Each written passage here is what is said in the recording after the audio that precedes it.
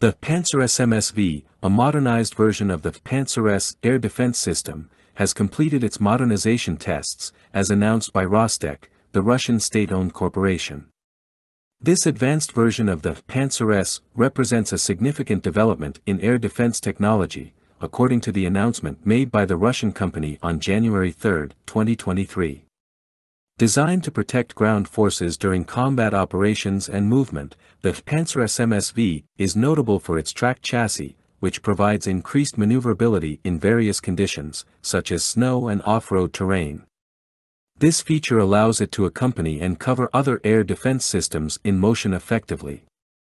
The arsenal of the Pantsir SM SV has been significantly expanded, now including high-speed guided missiles with a range of up to 40 kilometers and cost-effective miniature missiles designed to destroy drones. This expansion of the arsenal enhances its ability to counter a variety of aerial threats, including unmanned aerial vehicles, UAVs, guided missiles, bombs, as well as traditional aircraft like planes and helicopters. The radar system of the Pantsir SM SV has also been improved, doubling its field of vision to 75 kilometers from the previous 36 kilometers. This enhancement in radar capabilities allows for better detection and more effective engagement of targets at greater distances.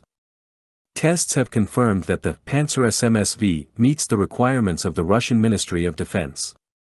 These tests were conducted by specialists from the Instrument Design Bureau named after academician A.G. Shipyanov, which is part of Rostec's high-precision complexes holding. With its increased maneuverability, expanded arsenal, and improved radar system, the Pantsir SM SV could be a formidable asset for Russian ground forces. However, this system is not yet expected to be seen on the battlefield soon. To properly test the efficacy of a new system, it would be interesting to deploy several models on the front lines.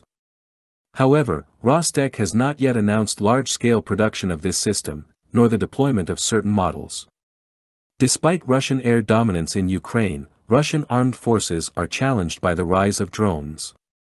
The Pantsir SM SV seems to be a comprehensive solution against various aerial threats, and more information about its capabilities would be interesting.